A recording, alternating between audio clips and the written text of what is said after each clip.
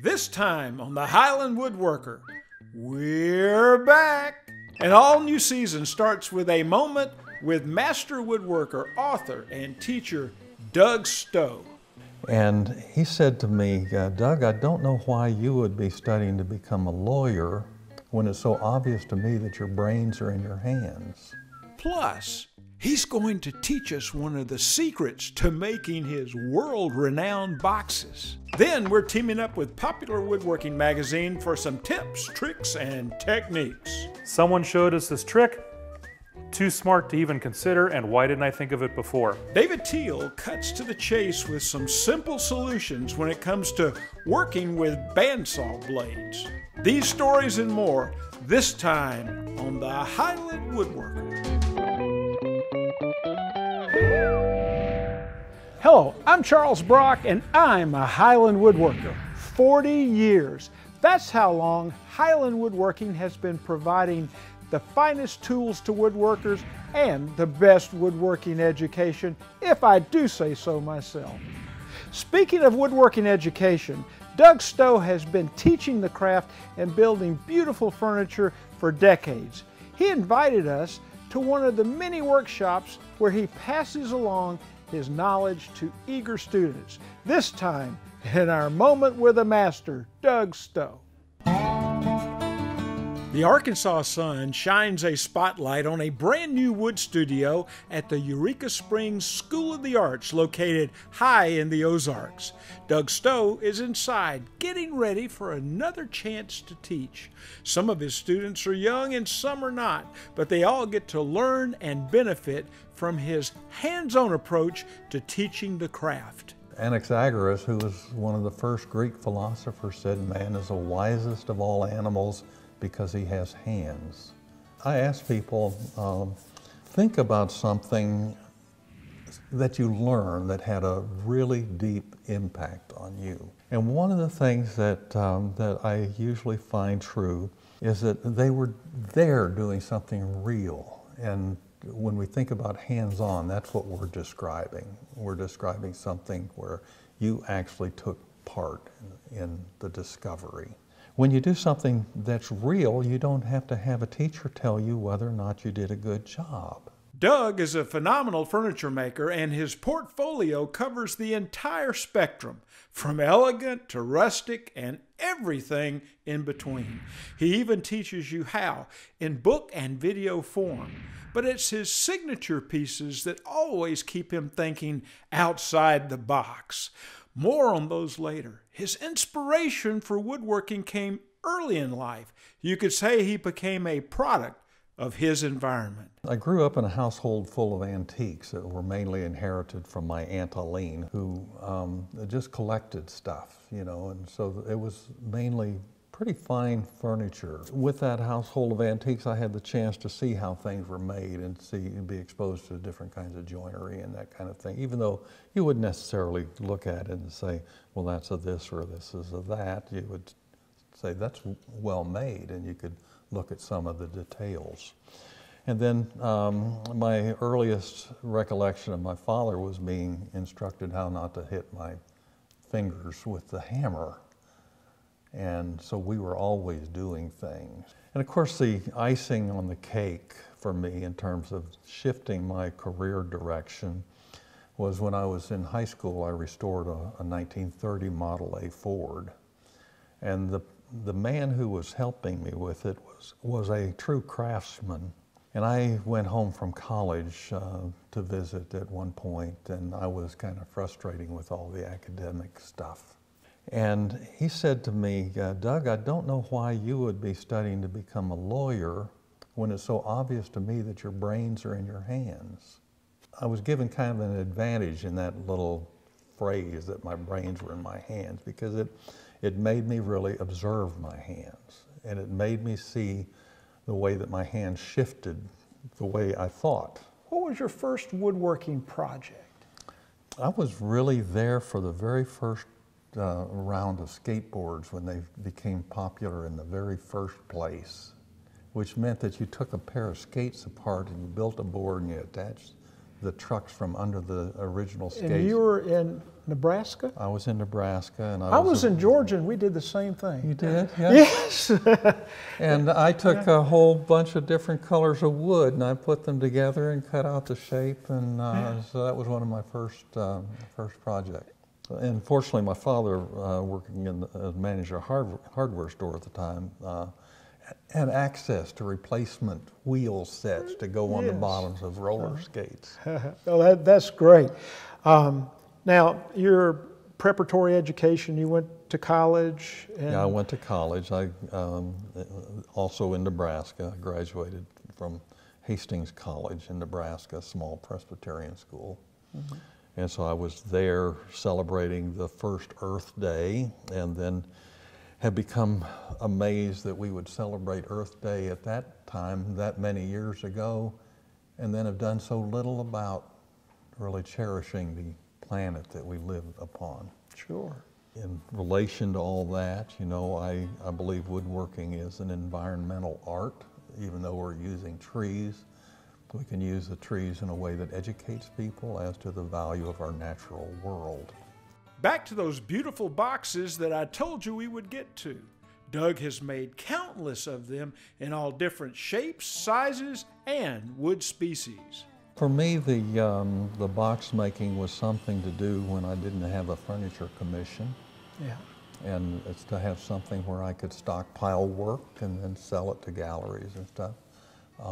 So if I wasn't making something for someone, I was able to just go ahead and make boxes, and so I started selling them in galleries, and then but I had a line of boxes. You know, I didn't really branch out very far from what I was making as a way of supplementing my income until I was asked to write about box making, and then that, you know, you can't have a single project in a book with 16 chapters. You've got to have 16 different boxes in it. That's right, yes. And so that forced me to consider other kinds of joinery, shape, sizes, inlays, all kinds of things. What a beautiful collection. Tell me about this little fellow. Well, this little box was one of the first ones that I was making as a sideline to my furniture making.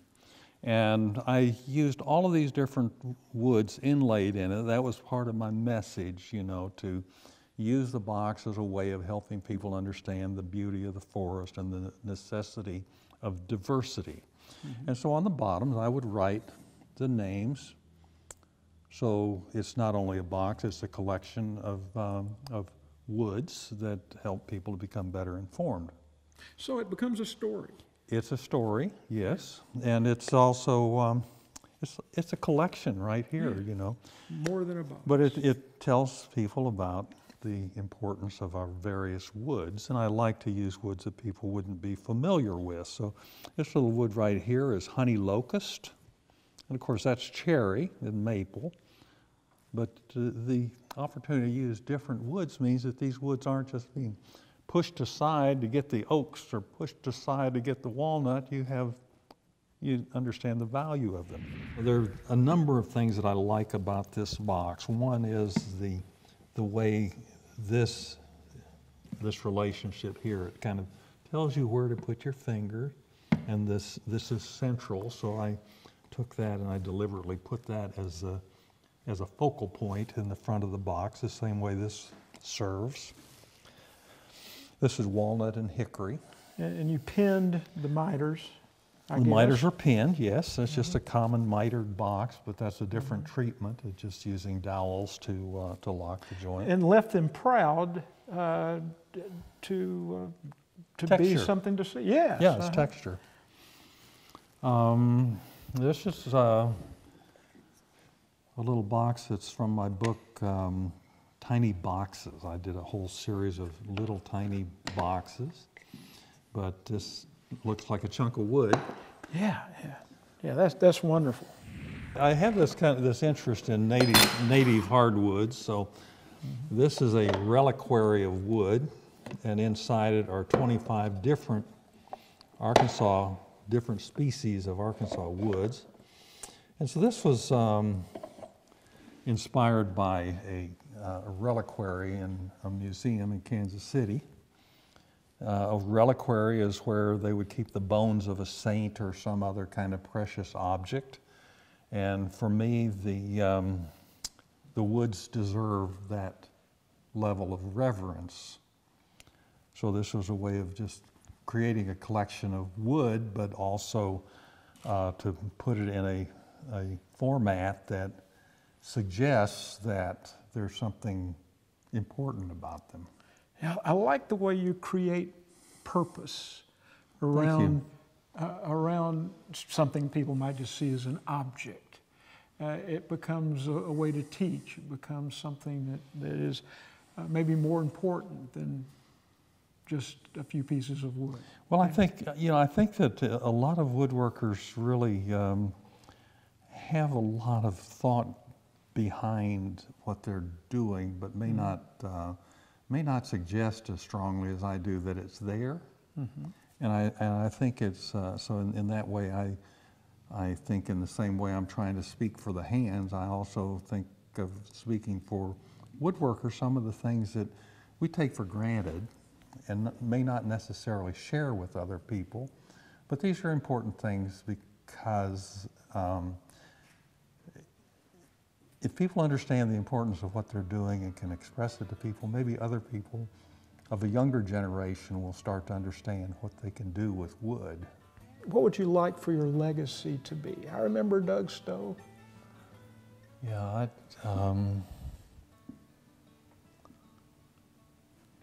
maybe Lucy's dad. Lucy's dad. That is very interesting. Lucy must be my daughter. Your daughter. Yeah. Lucy's dad. I think that it's. You don't think of yourself as going away anytime soon, you know. I hope not. and yet, you know, we all know that time comes, and you know, I have so many children at this point. You know, I mean, I've got a high school student who I taught him to whittle. You know, I've had these kids that are wrapped up in my life, and yet my own daughter Lucy is a symbol of all of that. And I really believe that every child is your child. But in terms of putting a name on it, I'll say Lucy.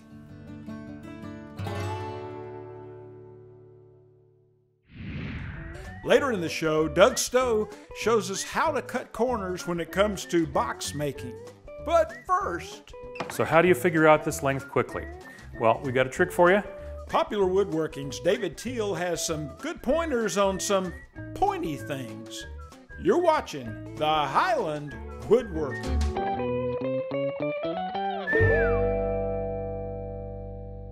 I'm just an average, down-to-earth woodworker. On a scale of 1 to 10, I'm probably about a 5. But one place I score a perfect 10 is right here, and I plan on keeping all 10. That's why I have a saw-stop table saw. And there's more. Plenty of power, superior dust collection, and absolute accuracy. These features have made it the best-selling cabinet saw in America. Let Highland Woodworking help you put a saw-stop in your shop.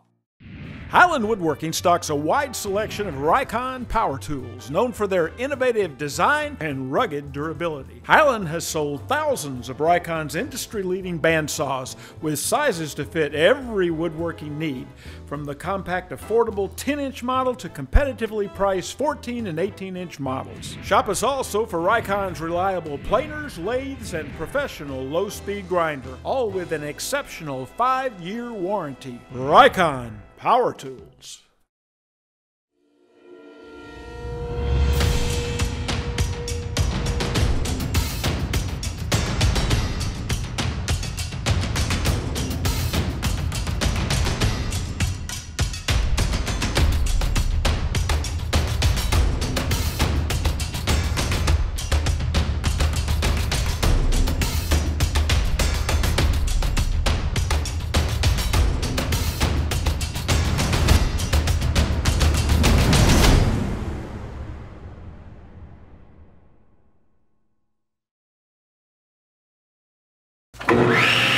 Woodworkers count on American-made forest saw blades for smooth, quiet cuts every time, without splintering, scratching, or tear-outs. The famous Woodworker 2 is the all-purpose combination blade, but for special cuts, Woodworker 2s are available for cutting dovetails, for flat-bottom joinery. A 30-tooth blade is perfect for ripping, a 48-tooth blade for superior crosscuts, and a finger joint blade set. There is a perfect Forest Woodworker 2 for every table saw cut. Highland Woodworking has been a leader in woodworking education for more than 30 years. They offer all kinds of woodworking classes year-round, ranging from how to hand-cut dovetails and mortises to how to sharpen a plane or a chisel, how to build a cabinet, a chair, or a bookcase, or how to turn a wooden bowl. There are classes on wood finishing, French polishing, and even antique furniture restoration. For a list of upcoming classes that may interest you, just look in their catalog or go to highlandwoodworking.com.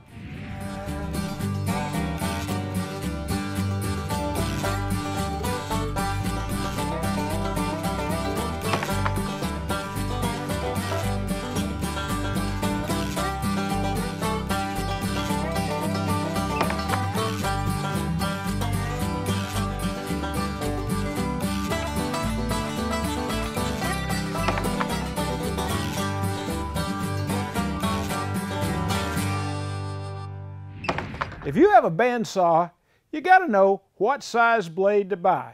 Sometimes it's a mystery. David Thiel can help in Popular Woodworking's tips, tricks, and techniques. We're here at the Popwood shop and we've got some tricks for you. We're going to start with a bandsaw trick, actually bandsaw blade trick, and we've really got two of them for you today, so this is fun. First off, we're going to show you a fast way to figure out how long this blade is. Why do you need to know that? Well, sometimes you've got a couple of different saws. You need to figure out which blade goes on which saw. If you're reordering and you're not sure of the length, you need to know that number too. Maybe you've got a friend who's gifting you with some of his blades, but you don't know if it's going to fit your saw. So how do you figure out this length quickly? Well, we got a trick for you. First off, you want to take the blade and make it a little smaller. I've got my gloves on to protect my hands. Go ahead and twist it up, and we'll make it easier to work with.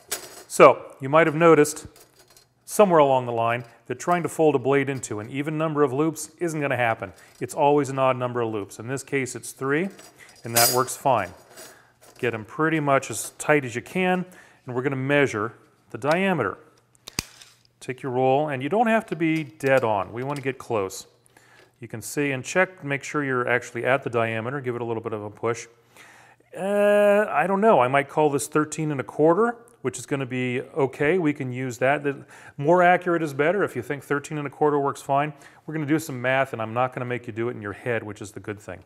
So let's play 13 1/4, and we have 3 loops. So let's go to our, well, calculator / phone in this case. So we've got 13.25 times 3 loops times pi. 3.14 equals. Your bandsaw blade should be about 124 inches in length. So now that we know how long your blade is, it's time to put the new one back on the saw. And one of the things I've always tripped over is I've got my blade loose and I've got my guard off and things removed. I go to put this back on, and the trick is you have to get it over the bottom wheel and then the top wheel. And I keep going back and forth, fighting over, oh no, I got it on the top wheel. It came off the bottom wheel. Pain. So someone showed us this trick. Too smart to even consider, and why didn't I think of it before? So I'm going to take the blade, put it in the slot, get it started. And it's still hard, but we're getting closer. We got it clear. Here's the easy part. Got a couple of these in your shop? I know you do. Take this, put it on the tire, put it on the blade. Put 2 of them on, just in case. Okay, so now when I go to put that blade on that bottom wheel, it's not going to flop around and fall off the top wheel because it's held in place with those clamps.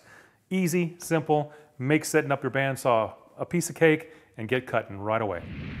All right, so that's a couple of tricks for your bandsaw from the Popwood crowd. Hope you enjoyed them. Now you can figure out the right length of your blade and a faster way and a less less confusing and frustrating way to put the blade back on. Hope you enjoyed it. We've got a few more tricks down the road for you. See you then. Coming up, building a box with Doug Stowe. Don't go away. You're watching the Highland Woodworker.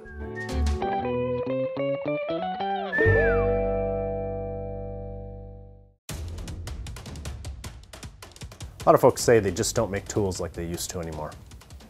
I don't know, I suppose that's true in some cases. But the good stuff is still out there. I'm talking about the tools that are just a pleasure to use, that are well designed to get the job done quickly and efficiently, and are made to last so they'll get passed on to the next generation. Whatever tools my grandkids use, I know one thing, they'll be keeping them Tormek sharp. For 35 years, Lee has manufactured the world's best joinery jigs. From our award-winning dovetail jigs and mortise and tenon jigs, to newer innovations like router table jigs. Easily add strong, beautiful joinery to your woodworking pieces, like half-blind dovetails, box joints, mortise and tenon joints,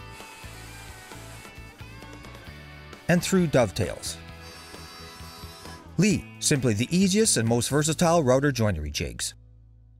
Whiteside Machine Company has been in business for over 30 years, providing customers with quality American-made router bits.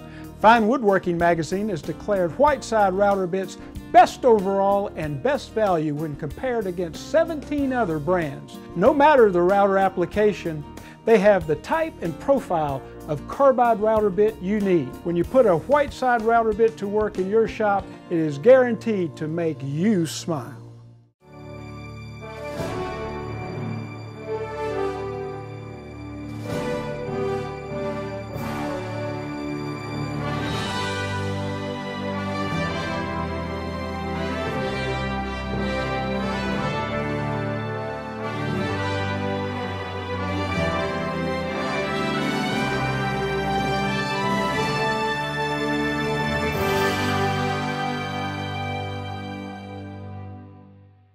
If you can't make it to Highland Woodworking in Atlanta, Georgia, you can shop online at highlandwoodworking.com.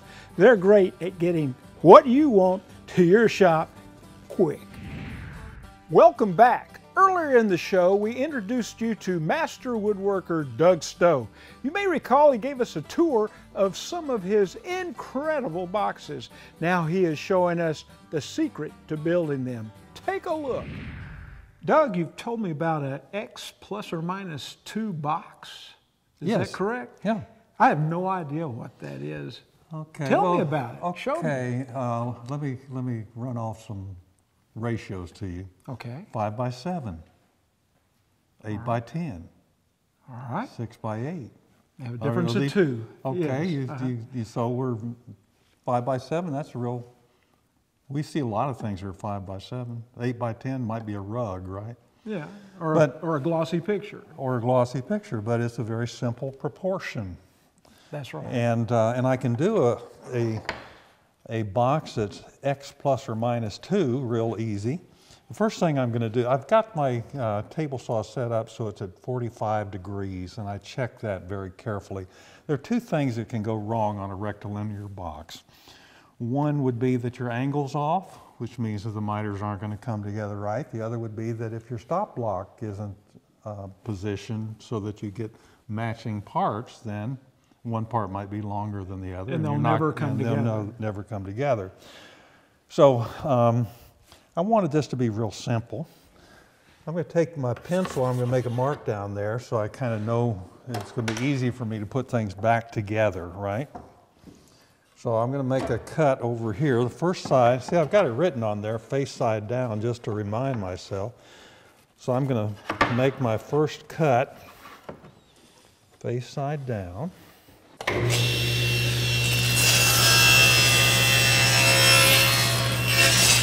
The first cut was made face side down. The second cut is made face side up. So I'm going to go make this box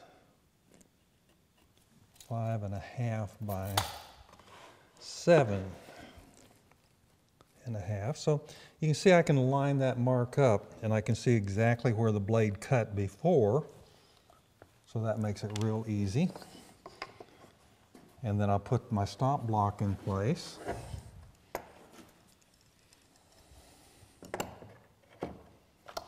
And then I can either make this the front of the box, or I can use my spacer block in here and make that the front of the end of a box. So let me do that.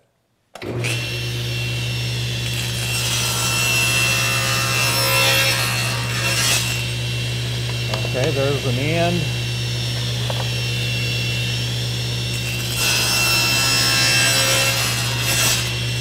The front.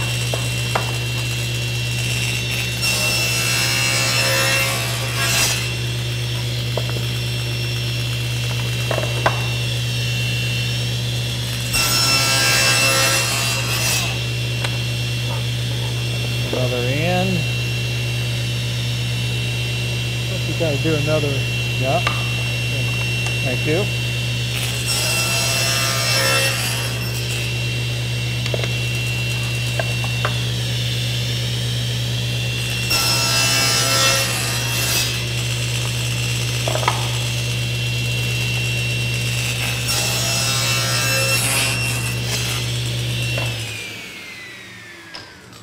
So in theory, a person can just take these and then spread them out.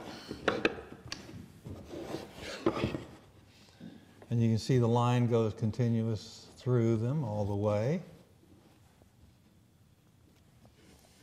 So you're wrapping the grain.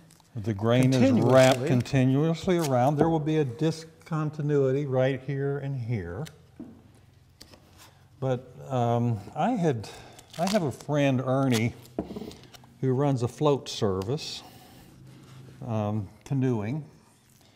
And when he doesn't have any customers, he gets in his boat, his canoe, and he goes downstream with his all his painting apparatus and can paint. I want it to be that easy, you know. I would like it to be where I can just walk to the shop and make a box as easy as that. Beautiful. And all the joints come together, all the miters. All the miters come together, and of course, again, that has to do with setting the angle correctly and then using the stop block to control the length of the parts, and using my magic X plus or minus 2 block. That's right. So it's really simple if you know how to do it. If you know how to do it, it's very simple. And of course, you have to have a pretty good saw. You're not going to, you know, you've got to have one that will take an accurate angle. Sure. And you have to set it carefully. And then the interesting thing is that this same block is useful when you're making a straight cut to form a floating panel lid or the bottom. Again, it's the same ratio. The size will be minus or plus 2. Plus or minus 2. Yeah. That's great.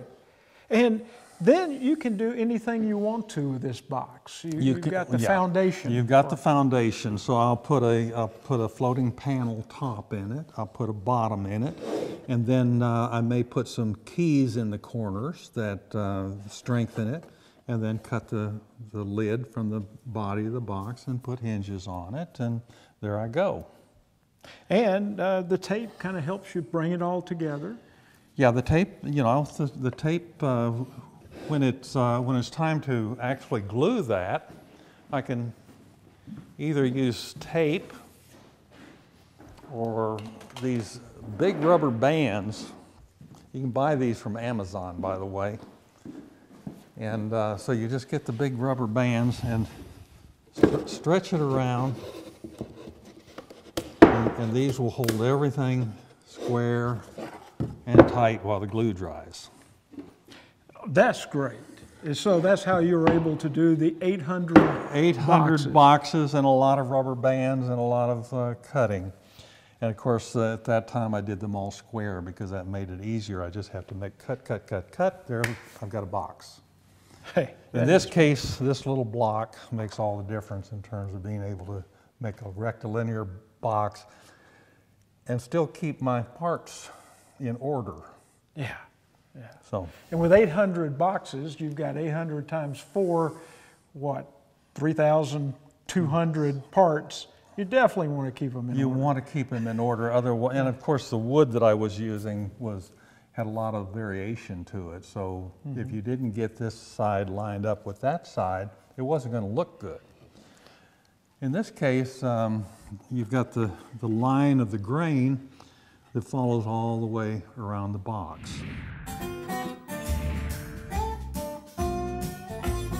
Well, would you like to do something that's a little more sculptural? Maybe get away from being a flat boarder. This is a great way to start.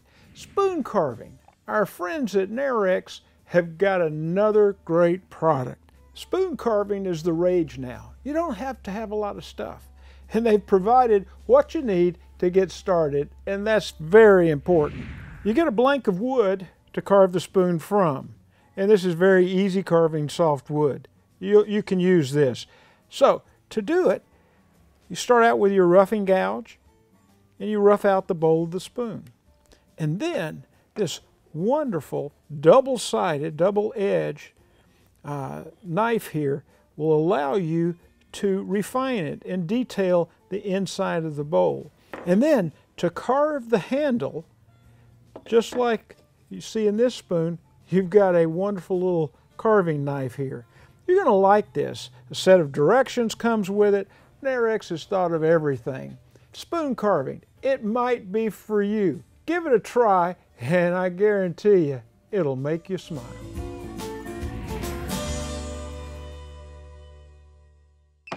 Improve your woodworking experience. Sign up for Wood News Online, a monthly newsletter showcasing the latest news, tips, and classes Highland Woodworking has to offer. By signing up, you'll receive the latest episode of the Highland Woodworker, special store promotions, and Wood News Online delivered straight to your inbox. Sign up today. That's all the time we have for the show today. But check us out on social media and come back to see us next time on the Highland Woodworker.